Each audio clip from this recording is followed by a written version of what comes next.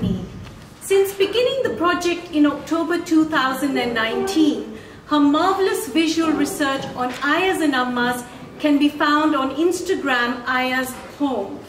Farhana has played a key role in tracking down the Ayahs Home in Hackney and reviving the stories of the forgotten Ayahs, as well as restoring their voices, agency, courage, and most of all, their dignity. Farhana's talk today is about the Blue Plaque. Very welcome. Thank you, Shalini. Can everyone hear me? Am I speaking? Yes. Great. I want to say just very quickly, thank you all so much for coming. As Niti mentioned, the last event we had here at Hackney Museum was about Ayahs Home, and I got very emotional, so I'm not going to get emotional today. We just had the unveiling ceremony at 26 Colonial Road, which is just down the street, so if you did miss the unveiling but you'd like to see the Blue Plaque, I do really recommend you go and see it. It's fantastic to see it in person. I get asked quite a lot about what this Blue Plaque means to me and why I applied for the Blue Plaque, and the simple answer really is why not. For those of you who don't know, the Blue Plaque scheme is completely from public applications. They don't go after the kind of history themselves. It really is up to the public. So it's really, really important for everyone here to really make sure they know what goes on with the process. There are a couple of criteria that are really important when it comes to applying for the Blue Plaque, and one of them is to make sure that the home or the building looks the same or similar to the time that you're applying for the Blue Plaque for. And that was something really considerable and remarkable actually with the Ayahs Home itself, given how much gentrification is happening in East London. It's incredible that the building still exists exactly as it does in the photographs. And you can see some of those photographs in Niti's incredible exhibition there. I really highly recommend you do have a quick look. It's incredible the information she's put together. These women, which Rosina and Florian will delve into a bit more with their incredible research, but these women were presented so differently to how they actually are, or how they actually were. In so many of the photographs and paintings that we see of Ayahs, they are made to look much smaller than they really were. Their stories are absolutely remarkable. Like Shalini said, we have worked really hard to make sure that we share the dignity of these women.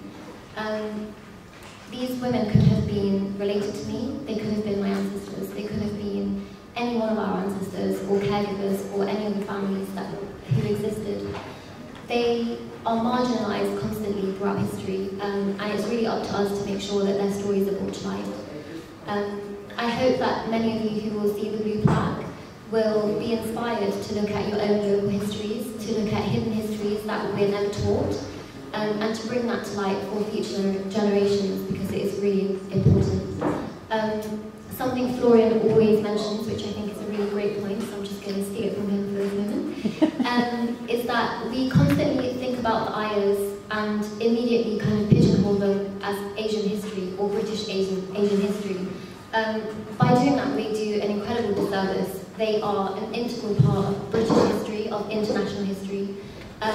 Just look around the room and see how many people find the stories of the Ayahs really resonate with them, and we come from so many corners of the world, just like they did, and just like they carried on doing.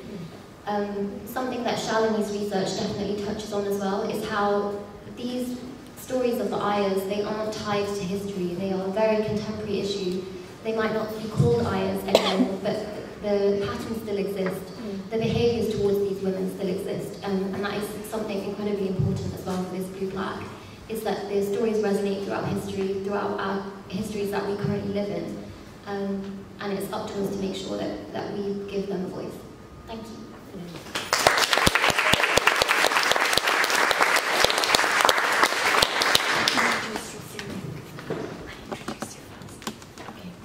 Thank you so much. It is a real honor for me to introduce Rosina Visram, who actually needs no introduction at all. She's a distinguished historian and educationalist. Her major publications include Ayahs, Lascars and Princes. Actually, I've got her book from the LSE library. Here we are. Indians in Britain, 1700 to 1947, Pluto 1986, Press and Routledge 2016.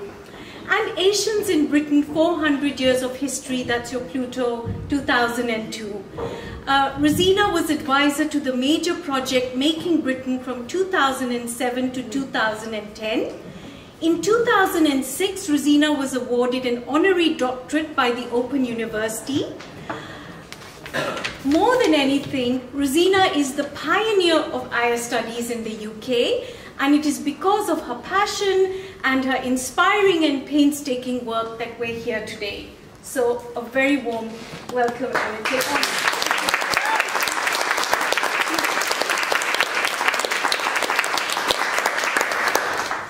Right, I hope everybody can hear me. I'm no good at using these things.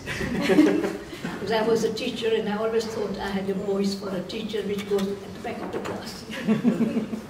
Right, in the autumn of 1993, when I began my research into Asian migration to Britain from the 17th century, I must admit I knew precious little. I knew about Vanmanki, Dadabhai Nauroji, Indian soldiers as an Imperial Fire Brigade in colonial wars of conquest, and a little bit about Indian sailors as part of the maritime labor force. As for the Ayahs, I had come across a few intriguing references to Asian domestics in British households in the novels of Dickens and Thackeray. For instance, in David Copperfield, we come across Julia Mills, returning from India, steeped in money, and with a black man to carry cards and letters on a golden salver, and copper-colored women in linen with a bright handkerchief round her head to serve her tiffin in her dressing room. As for the available academic studies, these focused on the post-war migration of Indians, Pakistanis, and Bangladeshis. So I had to start my research in archives to locate available primary sources. How and where was I to begin? What I intend doing in this talk is briefly describe my process of research and some of the references that I came across in parish registers, East India Company records, contemporary writings, newspapers, official records in national and local archives, and in painting, as you can see, a lot of sources. All this helped me build up a picture of Ayahs brought over to Britain by British families and my discovery of Ayahs Home in Hackney. Just a few examples. Of the several paintings depicting Ayahs, I will mention two. The Children of Edwin Holden Cuttenden with an Ayah painted by Joshua Reynolds,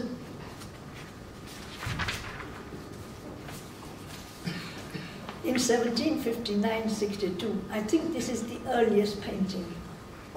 And another dated 1893, at the height of Victorian imperialism, by George Earle, going north King Cross Station, has a little girl clinging to her ayah.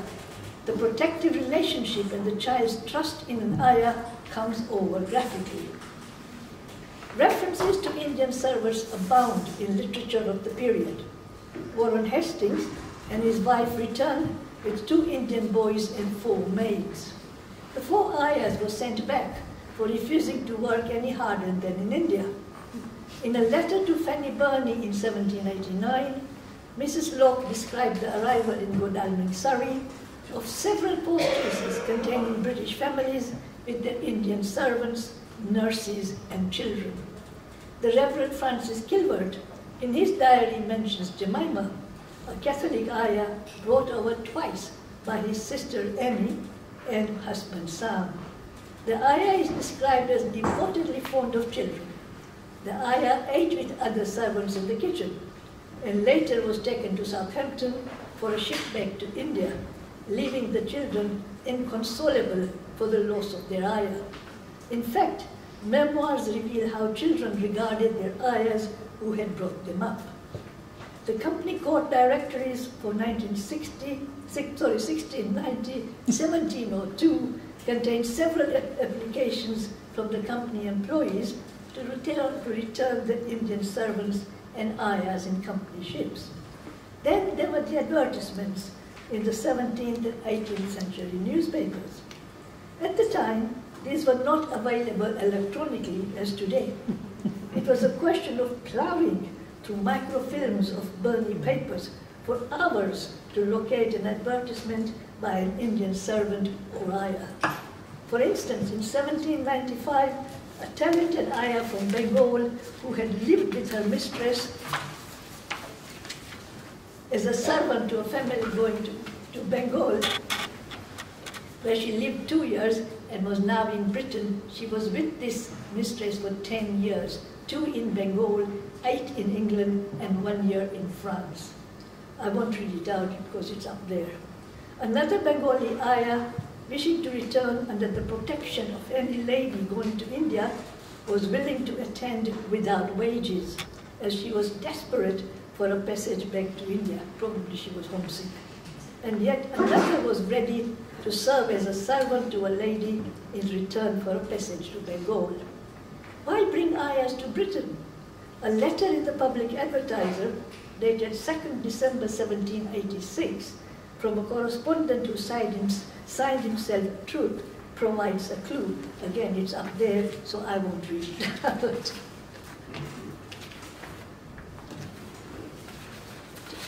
So we have that.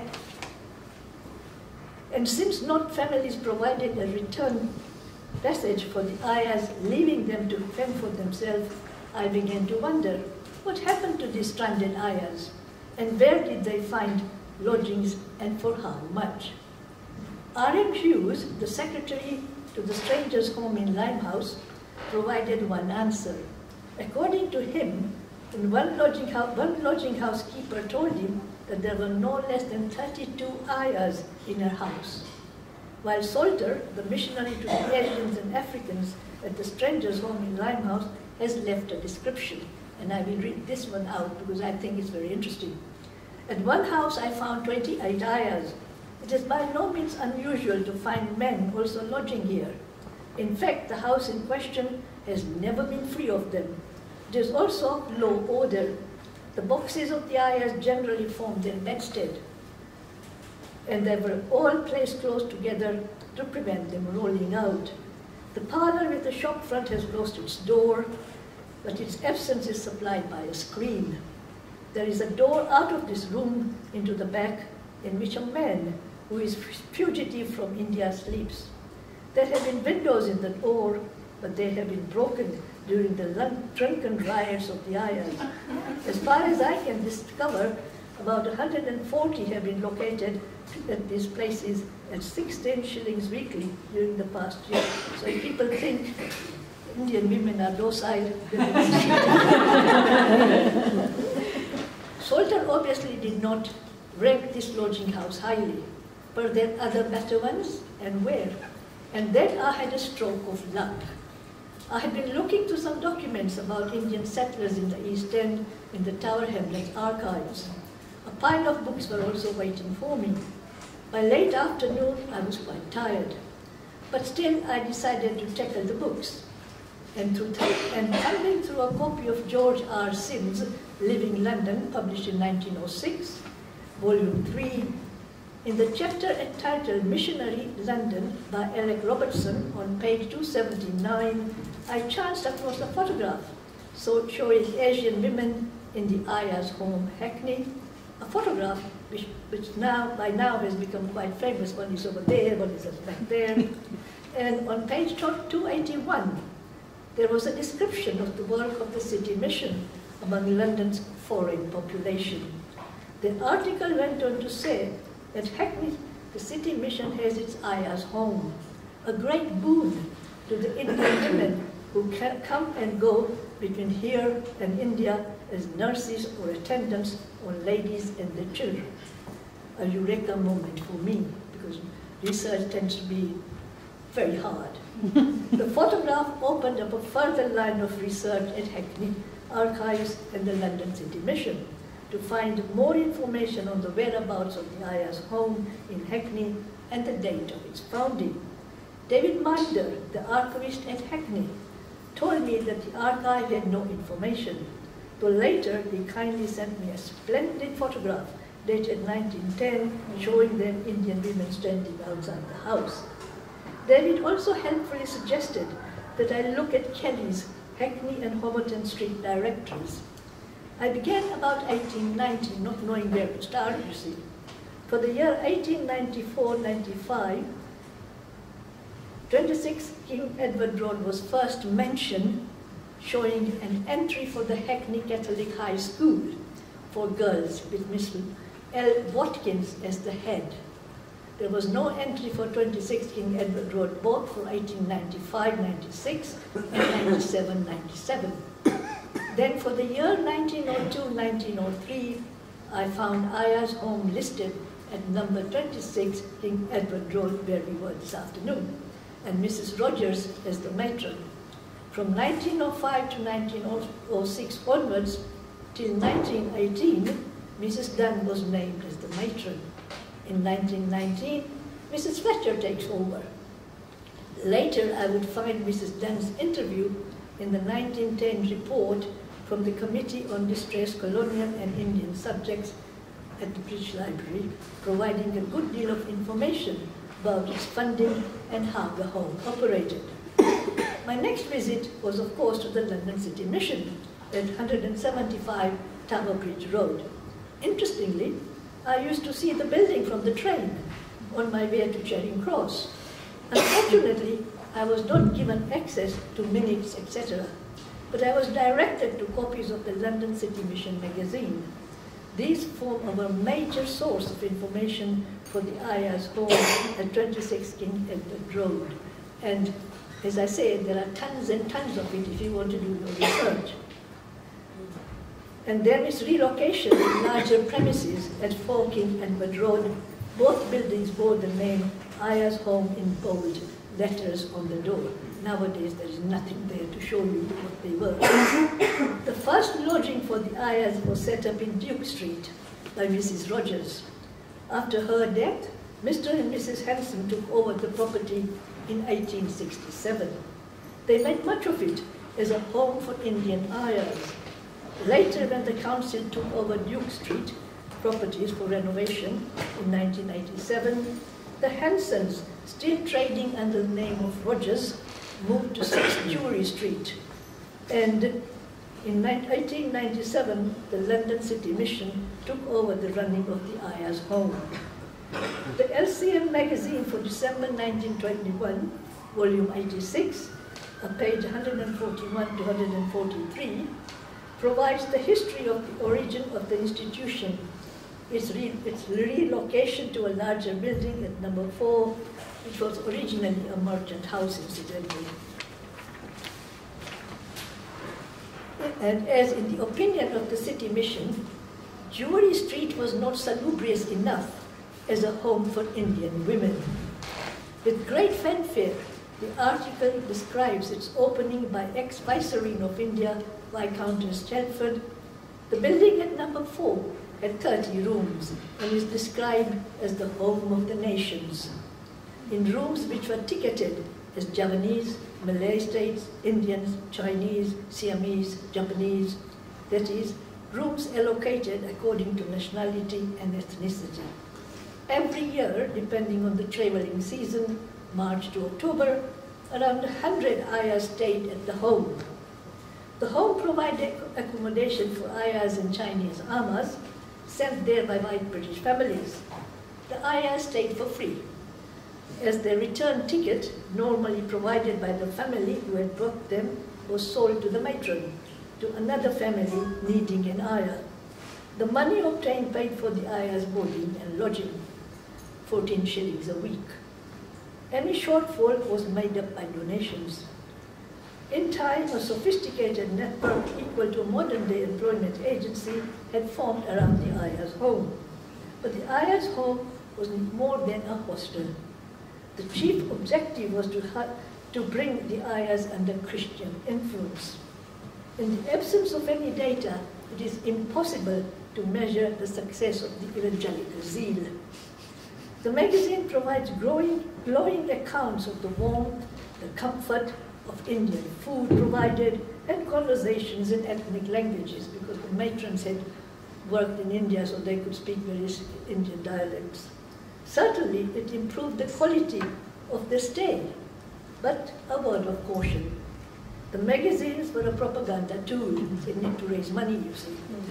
The home represented a colonial enclave, a symbol of empire, replicating colonial attitudes, stereotypical images of the other, a language that makes you cringe. Florian will be talking more about this.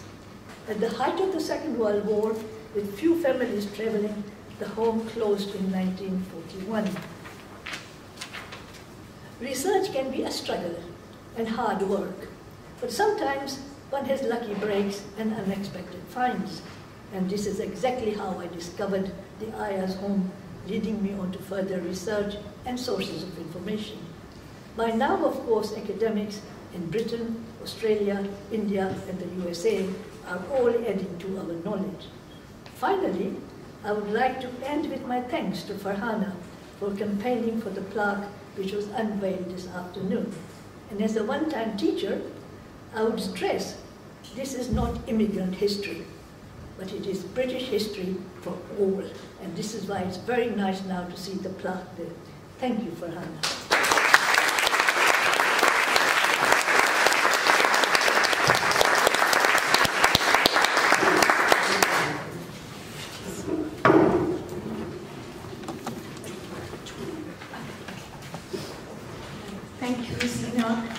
That was just brilliant.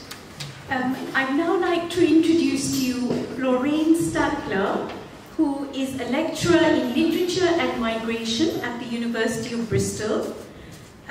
He has a very, very rich repertoire of research and interests. He researches the history of South Asian Britain, especially settled working class communities of South Asian heritage, including South Asian seafarers, social and cultural activism and campaigns by and for South Asians in Britain, and South Asian involvement in both World Wars I and II on the home front.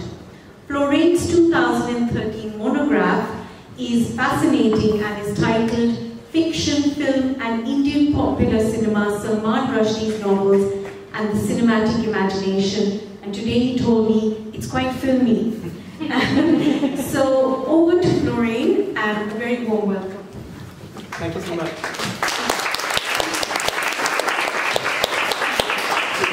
This is going to be a bit of a juggling act with my paper and swiping left. So we'll see how I'm going to fare with this. I think one thing that's really important to say is that my research on Ayahs and Lascars very much stands in an intertwined relationship with Rosina's work, and we've been working together for over a decade now, and it's been really a great privilege for me to continue this. And I think one of the key things that I've learned from Rosina, particularly when working with these materials, is how to read the archive against the grain, particularly when we are faced with materials where we are unable to access original voices. The voices of the Ayahs are very much buried. So finding ways of reading the archive against the grain, I think, is a really important thing to think about when looking at these kinds of sources. And I guess many of us could really not have done our work without Rosina's meticulous pioneering archival research, which for so many is an important starting point. And initial access to commence our own archival journeys as we delve into often intimidatingly large amounts of materials. Penny Brook reliably tells me that the collections of the India Office records alone are 9 miles of archive, so a lot to discover there. As Rosina has already mentioned, writers, painters and photographers were fascinated by the figure of the Ayah. The way in which Ayahs have been represented in the 18th, 19th and early 20th century gives us an insight into the ideologies of empire, master-servant relationships, but also how through art, culture and pictorial representation, the particular image of the Ayah began to take hold in the wider public imagination. This fascination with the Oriental and the exotic, a fantasy conveniently peddled in wider media and cultural representations of the time, also became useful for the managers of the Ayahs Home, first as an independent entity, and later taken over by the foreigners branch of the London City Mission. And to explore this further, I want to focus on a few pictorial and literary representations to further animate this. Rosina has already mentioned, of course, this quotation from Charles Dickens' David Copperfield, which is serialized in 1849-50 and then published in novel form in 1850, where we're introduced here to the returning figure of Julia Mills, with her Scottish husband, who at that moment is steeped in money. And Dickens very much offers us a stereotypical point of view and descriptions, almost kind of caricatures that we're getting here, as the narrator starts off with this rhetorical question and then with his descriptions. We see here David Copperfield's keen observing eye making his valued judgments of Julia Mills and her rich husband, and also showing himself cognizant of her Indian domestic workers, her servants and ayahs, highlighting her newly acquired status. The ironic description of her husband and his flaps of ears too don't go unnoticed. We register here then a silent presence of these domestic workers, the generation of wealth through their exploitative work in India, and back into the environs of England. And it's interesting to see then how these relationships of power are represented during the period of high imperialism that follows. Again, I'm going to take us back to the painting going north, now housed at the Railway Museum in York, which features centrally in the painting an ayah reassuring her charge as she ties a bright red coat around her. In the hustle and bustle of the business on the platform, we see the little girl's face turned towards the artist, or the viewer even. Her red cape draws attention to her, but also to her caregiving ayah as well. I think it's really, really important to think about the centrality of that within the painting and how it contrasts also with other elements of red in that painting. In the 1910 booklet, The London City Mission Among All Nations, which features an image of the matron Mrs. Dunn with a group of ayahs at the foreigner's fete, the Ayahs Home, then located at 26 King Edward Road, is written up as follows. And I quote here, "This institution, under the superintendent of its able matron, has been an untold boon to these interesting visitors who come and go on board the Indian liners. Were it not for the home and the haven it is, it would be difficult to say how the many dangers of London, near the docks in particular, could be evaded." The reference here to ayahs is interesting. Visitors already creates an image of them as not belonging, but also very much presents the docks as a location of vice and danger from which these women had to be protected and saved. It then goes on to quote at length a reporter from an unspecified London daily newspaper who describes the home as an environment full of warmth and colour of the Orient, and entering it an enviable experience. We also get a glimpse here of the house itself, described as a spacious, three-storied, 16-roomed house in Hackney, to house what he describes as the ever-changing colony of ayahs who, having left India with their mistresses and finding their services no longer required, seek there a temporary home until a return to their warmer clime is found practicable. We see here a particularly interesting centering of the work of the home and the euphemistic description of some of the difficult positions some ayahs found themselves in. It's clear that the article is designed to generate wider public interest, and the London City Mission employs a certain rhetoric in view of garnering financial support. This booklet was published not soon after the London City Mission had taken over the running of the home. The journalist goes on in this description as follows. "On the warm summer days, the women perambulate the adjacent Victoria Park, dressed in the gayest of attire, the high-pitched voices being discernible a great distance away. Many an ayah has so endeared herself to the family as to make it low to part with her, but the call of the East is insistent, and these Indian women hail the prospect of their ultimate return home with every manifestation of gladness." So again, there is a certain kind of framing and a certain kind of rhetoric that comes into play here.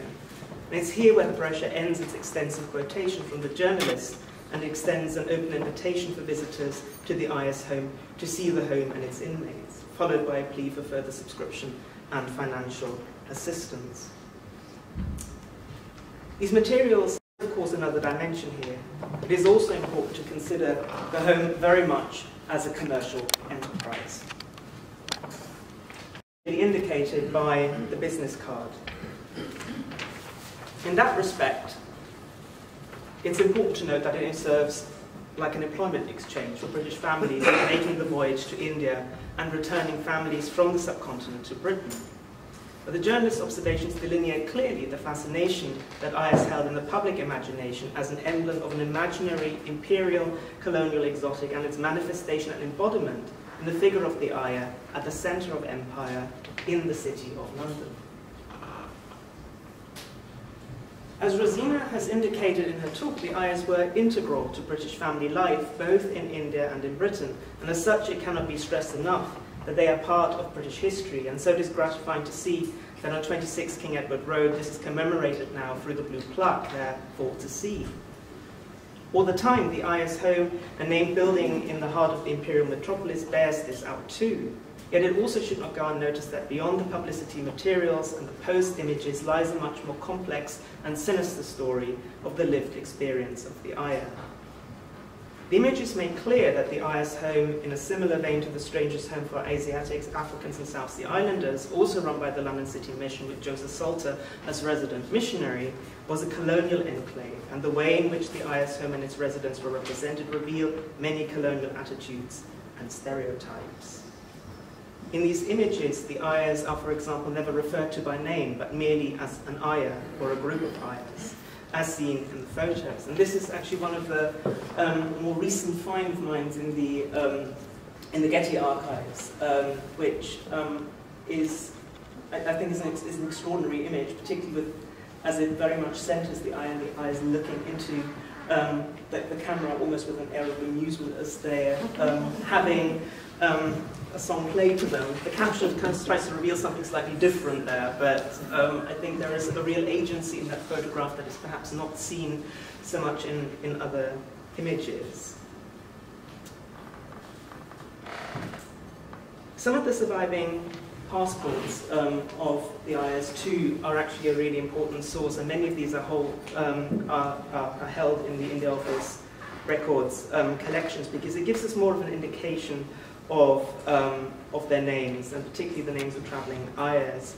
But they are often again referred to as Anthony Ayah, Mary Ayah, Ruth Ayah, Jessica Ayah, or sometimes by an Indian name, Halima Ayah, as well. So in some way, the supervisors of the Ayahs Home very much infantilized them, treating them like school children with their programs of instruction. To contemporaries, Ayahs were described often as childlike or as children of other climes. And at the Ayahs Home, they were shepherded before visiting dignitaries to sing hymns taught to them by the matron.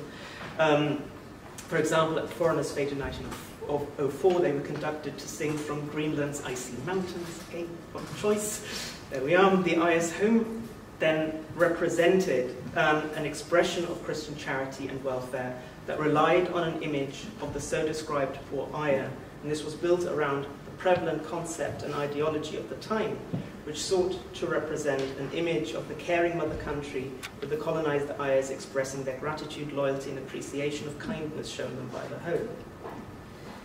Since there were little reports of Ayahs giving any trouble, the India Office responsible for Indians in Britain saw no need for any investigation into their contracts of labour, their wages, their working conditions, or any need for reform, despite their knowledge of examples of callous and indifferent employers who discarded them on arrival in Britain.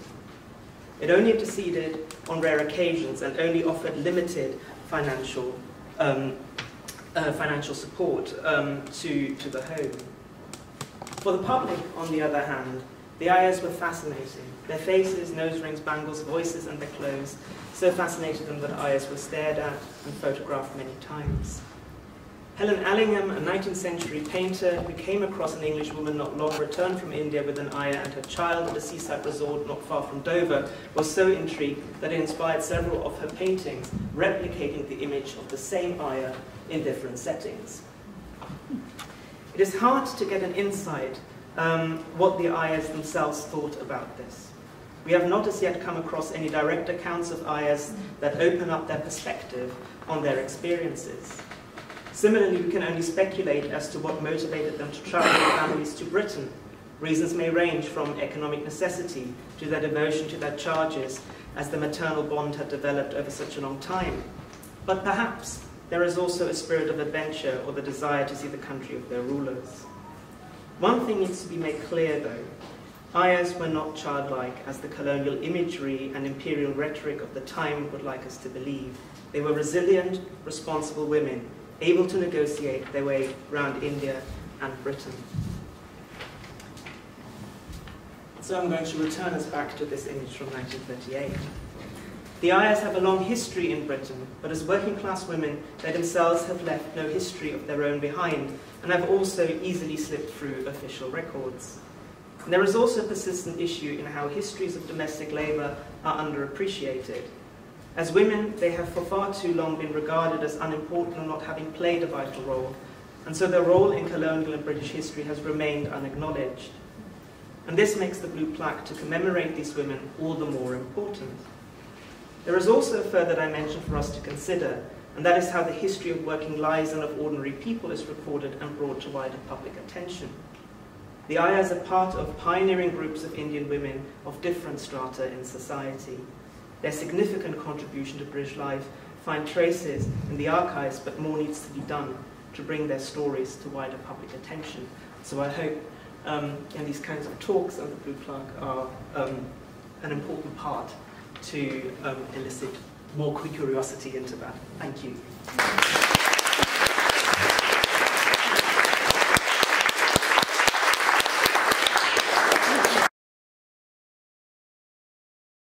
The Ayahs homes here. So I'm talking about arriving, transitioning, and the uncertainty involved in that process. And I'm doing this as an expert on diversity at sea, particularly in relation to women. So Ayahs were very important as rare women travellers. Women were not travelling much at all, whatever their background. And Ayahs were exceptionally the first brown female business travels when very few people were leaving home. The reason that women didn't travel was because they didn't have the money, because it was thought unsuitable for people who were brown or female to do all that much moving, and also belief. For some people, they thought that they would lose, for some Ayahs, they thought they would lose caste if they crossed the sea. So what we know, and the figures are really dodgy, is that between 1890 and 1960, there were 984 Ayah voyages to England. So some of these were Ayahs coming several times. It's not that there were 984 Ayahs, but that there were 984 voyages, and 308 Ayahs leaving the UK, which suggests that quite a lot stayed here, but they settled. So Ayahs were this extraordinary thing on ships. They were worker passengers, like valets and butlers, who were just there because the passenger needed them. Why would anybody employ an Ayah? Well, first of all, because of custom. At that time, particularly in the 1900s, it was thought that a ship was no place for noisy, playful children who disturbed people's rest and repose as they gazed at the ocean. And also, it was well recognised, and you probably know this today from trips on planes, particularly long trips, that mums need support. And in particular, they needed support on long, risky voyages. There were two sorts of Ayahs. The smaller number were what you might call professional baby couriers. These were women who were employed just to do the trip to and from, and they were frequent sailors, like the Lascar Indian crew. By contrast, the majority of Ayahs were embedded family members. They were already working for the family that was travelling to England, and of course they went to help out. The difference between Ayahs and Lascars is that Ayahs were domestic workers who were privately employed making one-off trips, and they were solo figures, whereas Lascars were employees of companies. They were doing manual, dirty work involved with the vessel, the ship itself, and they were there en masse. They were teams, they had company. So let's just think about what a voyage was like in an Ayah's life. She'd be in India for 2 days doing the preparation, traveling from wherever she was in the country to the docks. And of course, this would be prefaced by months of preparation, including saying farewell to her own family.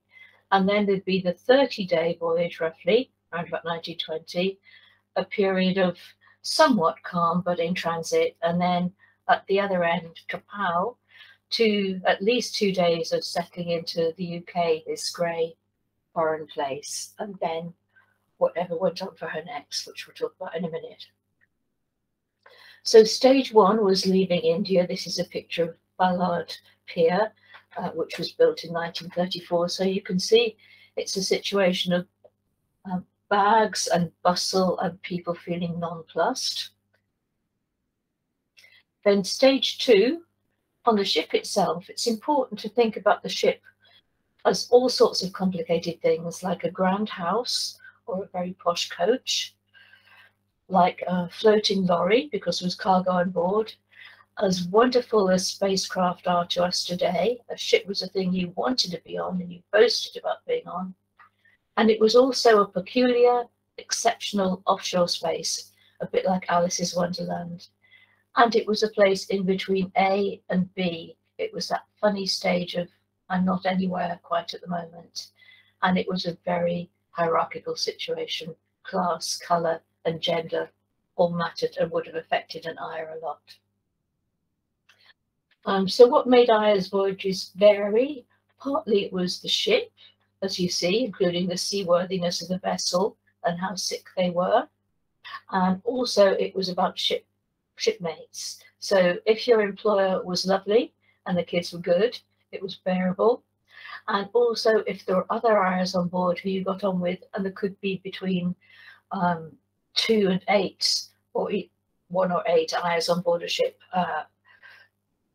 Obviously you had the company, and if you liked her, that would be great. It would be good to offload together and walk the decks together. So stage 3 was the arrival in the UK.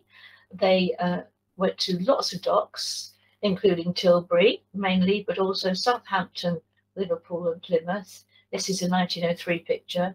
So remember, they were arriving after 4 weeks of doing care and domestic work non-stop, doing a lot of emotional labour, looking after their Nemsab and the kids. A period of being hyper vigilant because of course you were worried that the kids would fall overboard. Very unprivate, you were really under surveillance, and you were cooped up with your boss. You didn't have space to go to where you were just being yourself, relaxed. So then when the Ayah moved from the ship to the Ayahs Home, if that's where she was going to, this is what was happening in the period about 1910 to 1940. She'd be disembarking, very tired of all the movement and very glad to settle. There'd be bedlam on the docks. She'd be inspected, and so would her luggage, like going through customs at an airport today. She'd be severing from the children who she might well love because she'd looked after them for, well, since they were babies or a long time. And also, because employers didn't necessarily behave well, the Ayah might get the shocking news that there'd been gaslighting about her contract and she wasn't going to be as looked after in England as she had expected. And then she'd be getting the train, the 25 miles from, say, Tilbury to Liverpool Street Terminus, and then the extra about 30 minutes to Hackney Down Station, and then about a 30-minute walk to the Ayahs Home. Stage 4, when she was in this home from home, the Ayahs Home, there were 4 homes. They continued from about 1825 to 1940. 2 were in Aldgate, and then 2 were later in Hackney. Increasingly, they were in a Christian situation run by the London City Mission. It was no longer a commercial boarding house that they were staying in. And we don't know how many Ayahs there were. Most of the stats I've seen show about 4 to 5 Ayahs at any one time, but it's claimed that there were about 90 to 100 there a year. So here's a picture at 26 King Edward Road, around about 1900. And here are some pictures of the sites of the two first Ayahs homes. One was at 8 Duke Street, it's long gone now in all this fancy city development. Sorry, that should say 1825, not 1925, to about 1890. And then the second home, which was open more briefly, but was a continuation, was at 6 Drury Street, 1891-ish to 1899-ish. And that's what the area where the house was looks like today. Then the third Ayahs home opened 1900 to 1921-ish at 26 King Edward Road. That's what it looks like today, as you probably know. And then the fourth one was up 4 King Edward Road in Hackney from 1921 to 1940. So you're probably very familiar with that picture on the steps in the early days. And then we've got the picture of the very posh building it is today. Not an Ayahs home. Now, one of the key things about the Ayahs home was that the Ayahs may have had to wait there for a long time. Ayahs and people traveling to India traveled to avoid the monsoon season, so they were traveling from November to January. So what I've done is I've browned out the period where the Ayahs might have to be staying in England, waiting to get a voyage back to India. So you can see there's only really 3 months when they'd be traveling a lot. I've traced 4 women who stayed at the home. I've traced them via the passenger lists that are available and census information from ancestry.com and so on. So I've actually connected the voyage and the home. And these are 4 people I found. In 1922, an Ayah called Morainby Ayah, who came from Iraq to Plymouth. In 1939, Ayah Rabakal, who was looking after 6-year-old Miss Sims. In 1939, Donna Padrihami Malaratiji, she was traveling from Colombo to Plymouth, and she was looking after 2 boys, John and Michael Meekins.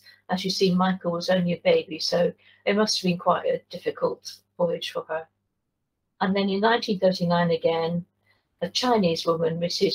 Yang Tang, came, and we don't know who she was looking after, nor do we know how long they stayed in the home. But this is a picture of the women who came here, and it gives us a glimpse of how the home was used. If you want to learn more, you can look at my website. There's a section on Ayahs on board. I'd be very happy to talk with you, and I'd love to hear from people who had Ayahs themselves. Thank you for listening. Do join in and share the information that you have. Thank you.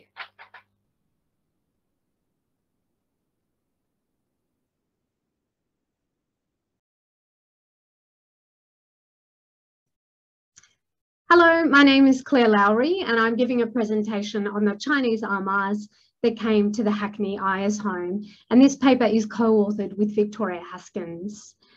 I'm presenting from Wollongong, which is about an hour-and-a-half drive south of Sydney, and it's on the lands of the Dharawal people. So I want to acknowledge the Indigenous traditional owners of this land. So I'm a long way from Hackney, and my interest in the Hackney Ayahs and Amahs Home is related to a current project that I'm involved in. And that project is exploring the history of travelling Ayahs and Amahs of the British Empire. So women who travelled for work with their employers, and especially women who travelled from, in my case, I'm focused on women who travelled from Malaya and Hong Kong to Australia and Britain. So that's my focus, and this project is led by Victoria Haskins. It started in 2020, but we're still early on in the project due to the kind of pandemic, really, and the hold that it's put on our research. And I'm really looking forward to coming to the UK next year and doing some additional archival research for the project. But I'd also really love to hear from you if you have stories of Chinese Amahs in Britain, that you'd like to share. So you can find my email address here if that's part of your family history, or you just know of leads that I should follow up on.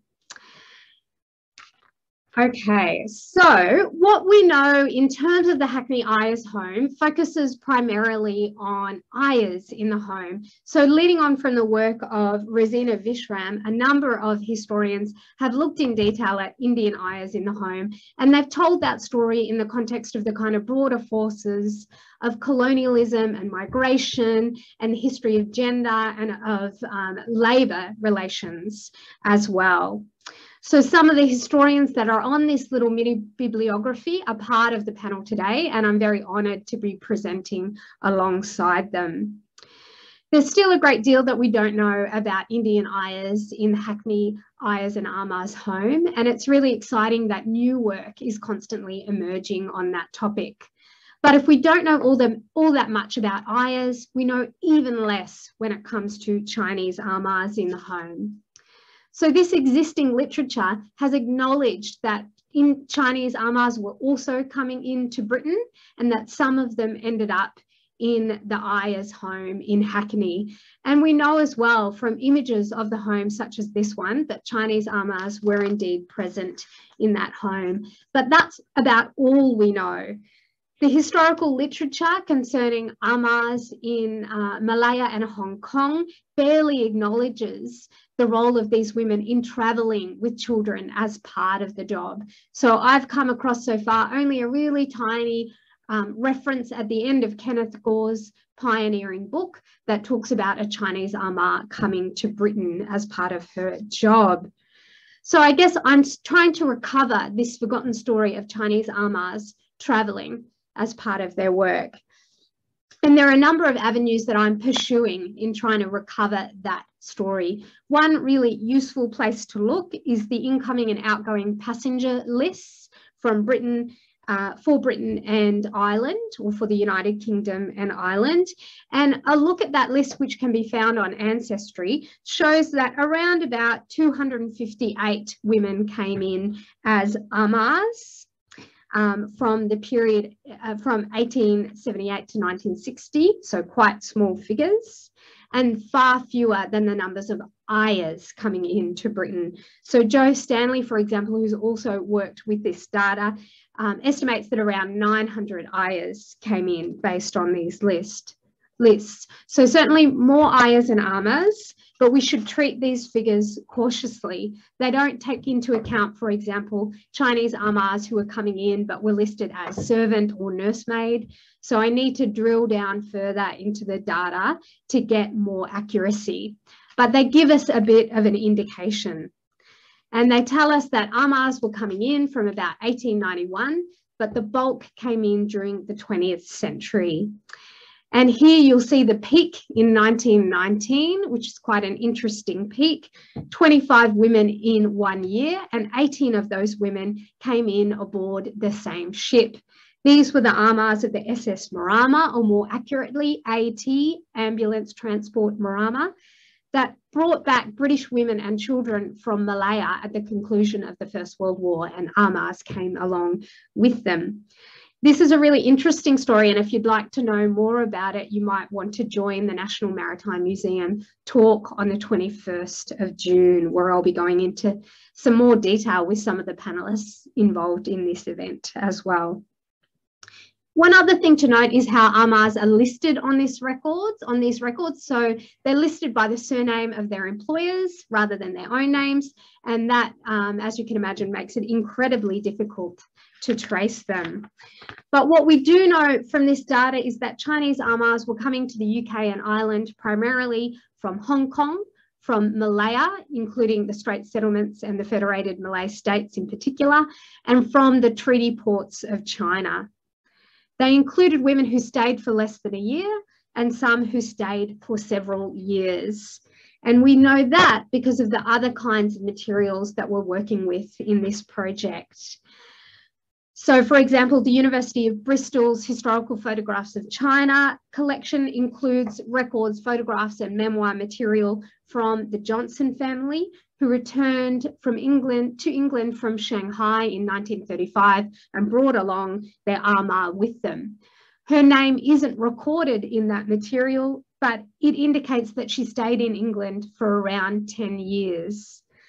We've just begun the process as well of collecting oral histories. And again, that confirms the presence of Chinese Amahs in Britain, sometimes for several years.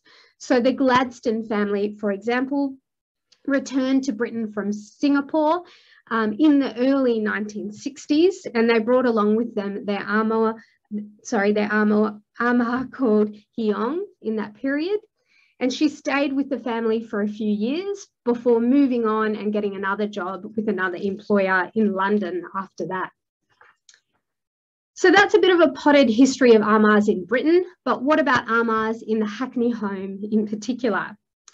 In this presentation, I'm drawing on material from the archives of the London City Mission, who ran the home, and the London City Mission magazine as well, to bring to light these kinds of stories. And that material was collected by Victoria Haskins back in 2013. And she's used some of that material to create a two-part blog that some of you might be interested in looking at, and you can find it via our project website. What this material shows is that Chinese Amahs were coming to the home from very early on. So the first mention we found is from 1860, when an Amah who's named in the records as Sing Sung was recorded as coming to the home from the treaty port of Ningbo. It's not until the 1920s that Amahs are a very regular presence in the home, and that they're coming in decent numbers, so dozens by this point. And they continue coming into the 1930s as well. And it's in this period, by around the mid-1920s, that the home starts to be referred to not just as the home for Ayahs, but as the Ayahs and Amahs Home, or as the Home of Nations, reflecting that kind of composition change. So just to give you a little bit of sense of numbers, so by 1924, there's 32 Chinese Amahs in the home that use the home in that year, rather than kind of one or two. By the 1930s, it's dropped off a little bit, 25 Amahs in 1937. But what's significant is that they're outnumbering Ayahs in that year, only 18 Indian Ayahs in that year. The other significant aspect to acknowledge is that the numbers of Chinese Amahs using the Hackney Ayahs Home is peaking in a period when the numbers of Ayahs coming into the country or into the countries is in decline. So here I've organised the passenger arrival information by decade, and you can clearly see that drop off in the 20s and 30s. So why is it that Amahs are coming to the home in increasing numbers in this period, a time when their numbers overall in Britain is in decline? To answer that question, we need to delve into the reasons for why they used this home. And that can be tricky to answer because we don't have first-hand accounts from the women themselves, and we need to rely on the London City Mission records in order to pose and answer those questions. They do have individual stories of some of the women in there, and that helps to paint a bit of a picture of why they were coming to the UK and using the home in particular. So women such as Lois Wu, who'd been working as an Amah in England for a number of years, but found herself without a job and needed a way of getting home to Shanghai. Another Amah from Shanghai called Wu Wanzi was a regular visitor to the home and had travelled numerous times between the UK and China. Excuse me. So she was a professional travelling Amah. She did this for her job. And these kinds of stories reflect as well why Indian women were using the home for similar reasons. Either they got stuck or this was their profession and the home was a nice little handy stopping off point. But there were also really specific reasons for why Chinese Amahs were using the home in the 20s and 30s. And this is something that I'm only just starting to think about now. Why in this period? Is there an increase? So I'm hypothesizing a little at this point, and I need to do some more research, but I'm starting the process. And I think there's really three key reasons for this. The first one is a sense of solidarity, or the collective nature of Amahs as an occupationary group in this period.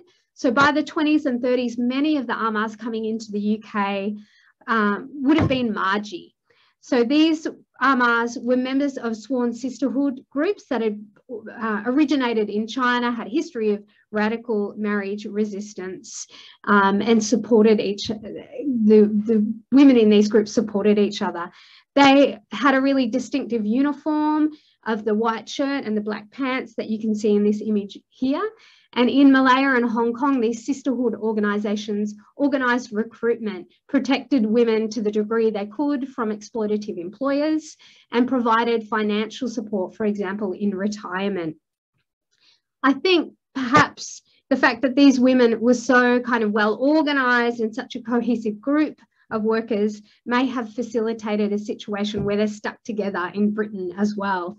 Everyone ended up in this home. So that's why it happened. That's one possible reason.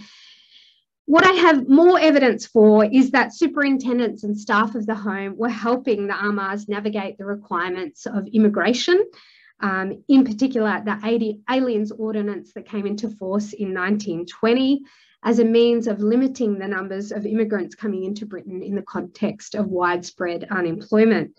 So so-called aliens from non-British colonies had to register with police, but even those from British colonies, like Hong Kong and Malaya, had to have a valid British passport, valid British visa, and had to have proof that they were returning to their colony. So the London City Mission records managing the paperwork involved for the women, and I think that would have been a really big draw card. The final reason is what was going on in China and Southeast Asia and East Asia during this period. So the revolution or the civil war in China in 1927 between the communists and the nationalists made for really unstable conditions. And then the Sino-Japanese War beginning in 1937 meant that women this home was in greater demand for women who didn't want to return to the East. And according to the minute books of the London City Mission, they had to begin limiting the amount of time Chinese Amahs in particular could stay in the home. So they used to be able to stay until they got a return voyage home. They stopped that and put a limit on it. And they also imposed a weekly fee for those women rather than having to pay just a one-off fee at the beginning. And they explained the need to do that was due to the increased demand of Chinese women to stay indefinitely at the home. I want to end my presentation now with a short reflection on what life in the home was like for Chinese Amahs, just to give a bit of a sense.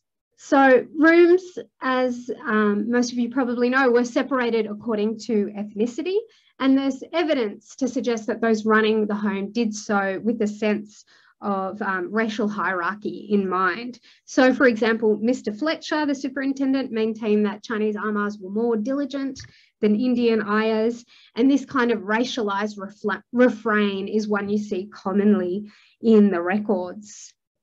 Even so, there were opportunities for these women to connect across cultural and linguistic lines. So, for example, they were photographed together on excursions to the zoo, for example, and visitors to the home recorded that the women in groups, women generally from the East, in groups, socialising together, knitting and singing in the garden. Another key feature of life in the Ayahs and Amahs home was, of course, the attempts of the missionaries to convert the women to Christianity. As one article in the London City Mission magazine put it, we teach these women portions of the Word of God and send them back to India and China singing the glad tidings of redemption and love. And they include account after account of Chinese women successfully converted to Christianity. But they also include accounts of women who weren't so successfully converted, and what comes across is their frustration with this situation. So, for example, one unnamed Chinese woman who declares herself a Christian, as they put it, but whose outlook is definitely pagan. Her goal in working as a travelling Amah and coming to the home was to accrue enough savings to build what she termed a temple in which she could retire once she was too old to work. And from their perspective, that showed that she hadn't really taken on Christian values at all. And cases such as this, I think, highlight the degree of agency and autonomy of the Chinese Amahs who made use of the Hackney Ayahs and Amahs Home. It shows that they did so for their own purposes and on their own terms. And that's the kind of theme that I'd like to conclude on. Thank you very much.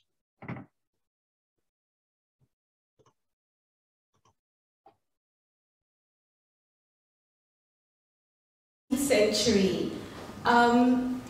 The Ayah's ideological position changed. There was a shift because she initially was seen as a moral embarrassment because there was almost this lack of differentiation. Is she a concubine? Is she a mistress to a British man? Because they were coming to India, the British men, and marrying Indian women. And some of them were also their ayahs, the ayahs working in the house and domestic workers. So in the 19th century, the ayah's role and ideological position started to change. She was seen as a waged earner and no longer a slave or a concubine or somewhere in that ambiguous zone. She was now a waged earner, and she was then slowly glorified, and her loyalty, her devotion, etc. was given huge emphasis, especially after the 1857 mutiny, where the Indian subjects rebelled against the British, but the ayahs was seen as the most loyal subjects, protecting the children, hiding the British families in their homes. So really after the 1857 mutiny, the ayah was really glorified and seen as someone very loyal. Now it's Rosina's pioneering work which tells us the lived experience that the ayahs were actually in reality facing precarity, abandonment, exploitation. But on the other hand, under the British Empire and in India, they were also very glorified. There were portraits of ayahs. There were letters being sent by their employers glorifying the ayah's role, etc. So what happened to this celebrated ayah system after 1947 when India achieved independence? Joel's passenger lists show that after 1953, there were no voyages with ayahs going to Britain. And that's when I started as an anthropologist thinking, well, what happened to this ayah system? Did this colonial network, did they migrate en masse with their British employers and their Anglo-Indian employers? I don't think so. There was no evidence to suggest that. And then theoretically, I found that historians were only working on the colonial period, and us anthropologists were only working on the contemporary period. So there was no kind of dialogue here. And I started researching, taking my cues from history and what the historical past teaches us. And I found, and I'm giving away all my findings before I've even written the book, so keep them in this room, please. But I found that after 1947, there was this migration taking place within India where ayahs and domestic servants who had worked with British families were migrating from these railway colonies in Madras, Bangalore, Kolar goldfields to diplomatic missions, international homes in New Delhi, which had become the capital, because they were they were Christian converts, they could speak English, they had experience of serving Westerners, they could lay tables, arrange parties, they were still referred to as bearers, they could make apple pie, plum pudding, etc., etc. And they started getting these jobs in international homes, diplomatic missions in the 1970s and 80s. And then came liberalization, where India opened up its isolated economy. And I found from that period onwards, the ayah was constantly being referred to in reference letters, job adverts, as we need we're looking for an all-rounder. We're looking for an all-rounder ayah. So now the contemporary ayah is an all-rounder with a very diverse skill set. She must have certified training, she must have very strong culinary knowledge, she must have transnational experience. Many of them have university degrees, prior work experience in offices. So the role of the ayah has changed to not this large retinue, this large workforce in the British household and the Indian elite, which involved several domestic workers and one female ayah. The ayah must also be an excellent cook. She must know how to manage a broken fridge, all those things, change nappies at the same time. So the role has definitely changed, but yet the performance of unconditional love and magnificent care provided by Indian ayahs is taken for granted as a continuity from colonial experiences and memories of empire. So ayahs continue to embody in their all-round role sentiments of faithfulness and devotion, and these dominant constructions are very much alive. Thank you very much.